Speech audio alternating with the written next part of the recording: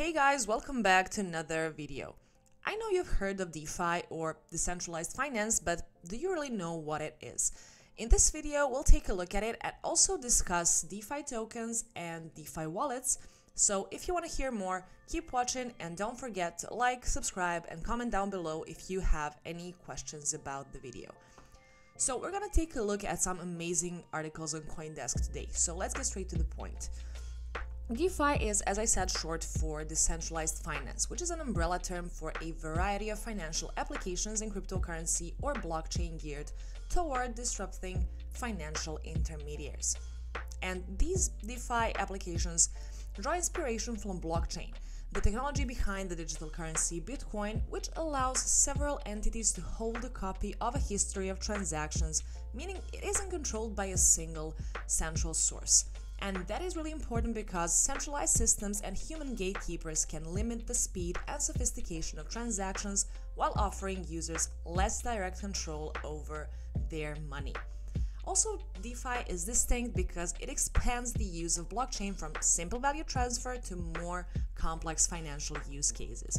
And we know that Bitcoin and many other digital native assets stand out from legacy digital payment methods such as those, let's say, run by Visa or PayPal, in that they remove all middlemen from transactions.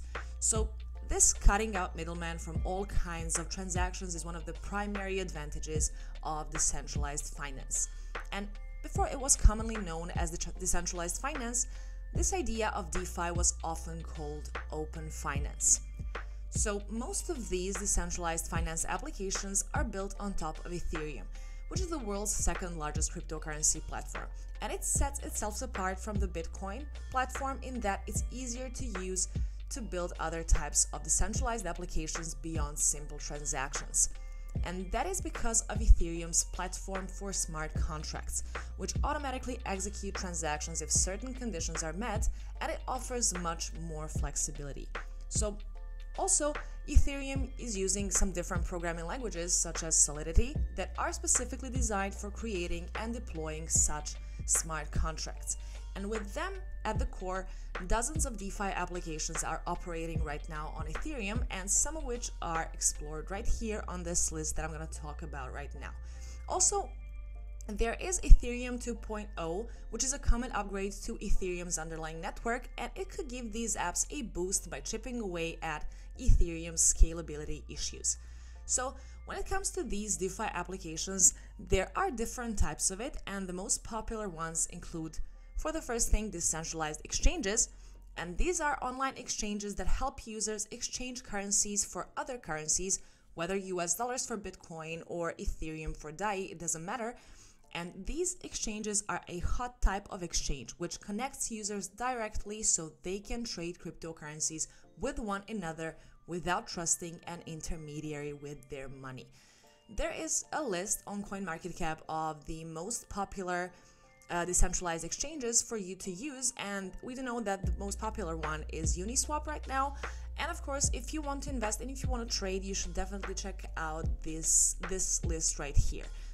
So the next one here is stablecoin, and stablecoin is a cryptocurrency that's tied to an asset outside of cryptocurrency to stabilize the price. When it comes to stablecoins, we know that cryptocurrencies often experience sharper price fluctuations than fiat, which isn't a good quality for people who want to know how much their money will be worth a week from now. So stablecoins peg cryptocurrencies to non-cryptocurrencies, such as, let's say, the US dollar, in order to keep the price under control. So, as the name implies, stablecoins aim to bring price stability. And there are some of the most popular stablecoins right now, and we do know what happened with Terra, Luna, and UST last week, so we can't say that they are always that stable, but however, we're going to cover up that in the next video where we're going to explain what actually happened with Luna and UST last week. But let's get back to this subject right now. The next thing here are lending platforms, and these platforms use smart contracts to replace intermediaries such as banks that manage lending in the middle. When it comes to these platforms, these markets are one popular form of decentralized finance which connects borrowers to lenders of cryptocurrencies. And there is one very popular platform for it that is called Compound. As you can see it right here, this is their main website, so you should definitely check it out. And it allows users to borrow cryptocurrencies or offer their own loans. So users can make money off of interest for lending out their money. And Compound sets the interest rates algorithmically, so if there's higher demand to borrow a cryptocurrency, the interest rates will be pushed higher.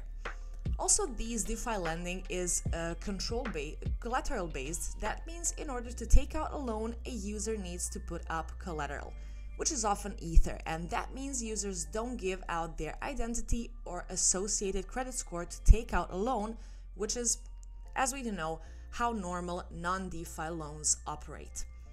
Also, we do have wrapped bitcoins, which is a way of sending Bitcoin to the Ethereum network, so the Bitcoin can be used directly on Ethereum's DeFi system. And these wrapped bitcoins allow users to earn interest on the Bitcoin they lend out via the decentralized lending platforms. And at the end, we have prediction markets, and these are markets for betting out the outcome of future events such as, let's say, elections, and their goal is to offer the same functionality but without intermediaries. Also, there are some new DeFi concepts that have sprung up around these apps that are actually existing right now, and those are yield farming, liquidity mining, composability, and money Legos. So I want to talk about DeFi tokens next. And those are the tokens that represent a diverse set of cryptocurrencies native to automated decentralized platforms that operate using smart contracts. So these provide users access to a suite of financial applications and services built on the blockchain. And these decentralized finance tokens command a 114 billion market cap right now. And that is actually a relatively small proportion of the overall 1.7 trillion cryptocurrency market right now, but however, it has become one of the fastest growing sectors in the industry. And here are some of the most popular DeFi tokens, and again, there is Luna that is the largest DeFi token, and it is the native currency of the Terra network, and it is the most popular one, but as I said, we know that what happened last week with it, so we're not going to talk much about it. Also, we do have DAI, which is a USD pegged stablecoin, which is minted by Marker DAO, and it is the second largest DeFi token by market cap. And the next one, we do have Link, Chainlink's Link, which is the native token of the decentralized Oracle network that feeds smart contracts with accurate real-world data such as weather reports or price information.